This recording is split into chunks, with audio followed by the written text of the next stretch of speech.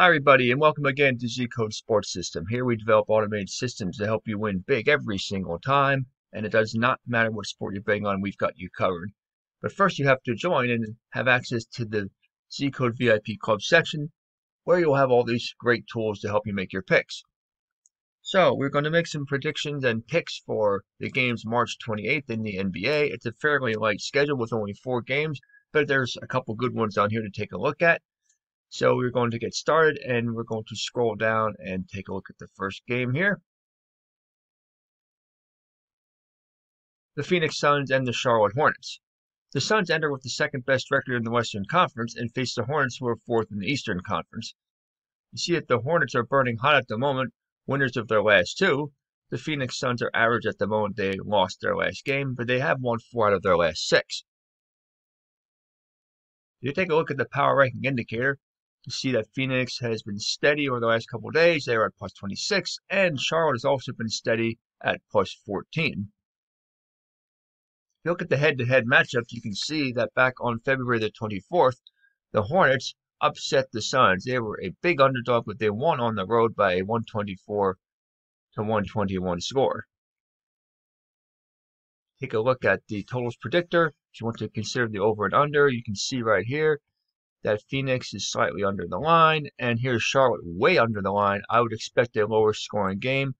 I would bet the under in this one. You want to see how consistent the teams have been according to their favorite underdog status. You can see here that both teams are moderately stable, not hugely stable, but moderately stable, both in the positives at plus 3 and plus 4.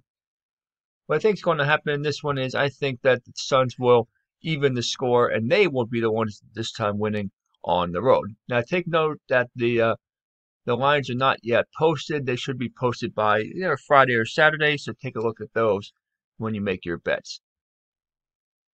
Portland at Toronto. Boy, how far the Raptors have fallen just over the last couple of years. They are now 11th in the Eastern Conference, and they are at home against Portland, who is 6th in the Western Conference. You see Portland right now is average down, losers of their last 2, and winners of 3 out of their last 6. Toronto dead up. They had lost their last 5 before winning by 24 against Denver. If you look at the power ranking indicator, you can see here Toronto all the way near the bottom of the league at plus 2, and Portland, after up at plus 21 for a few days, dropped to plus 19.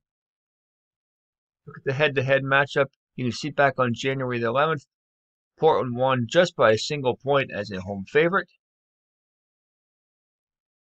Considering the over and under, which we always like to do, look at this. We see Portland, and then we see Toronto.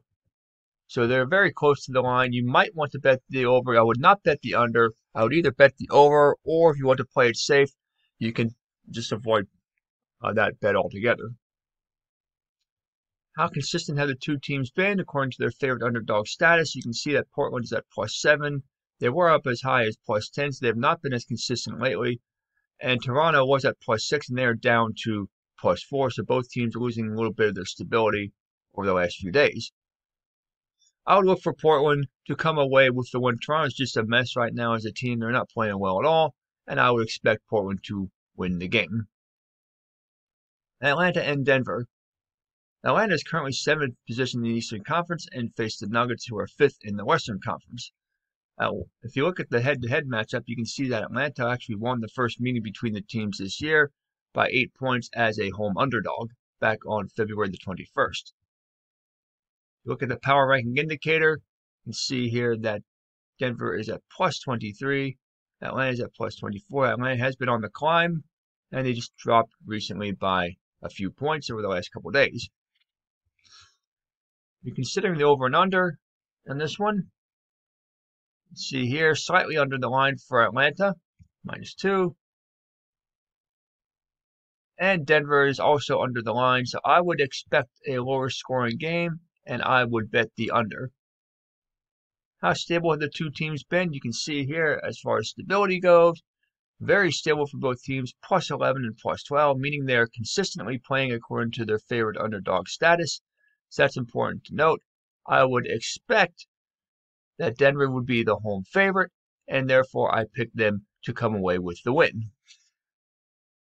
Orlando Magic and the Los Angeles Lakers. The Lakers are fourth in the Western Conference, but now they are without LeBron James as well as Anthony Davis. You can see that they have lost their last three, so they have not been playing well at all lately. Orlando is next to last in the Eastern Conference.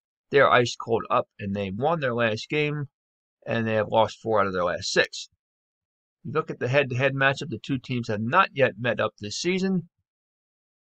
The power ranking indicator shows here that the Lakers, although they have dropped considerably since March 20th from 28 to 22, they have been stable over the last few days at plus 22.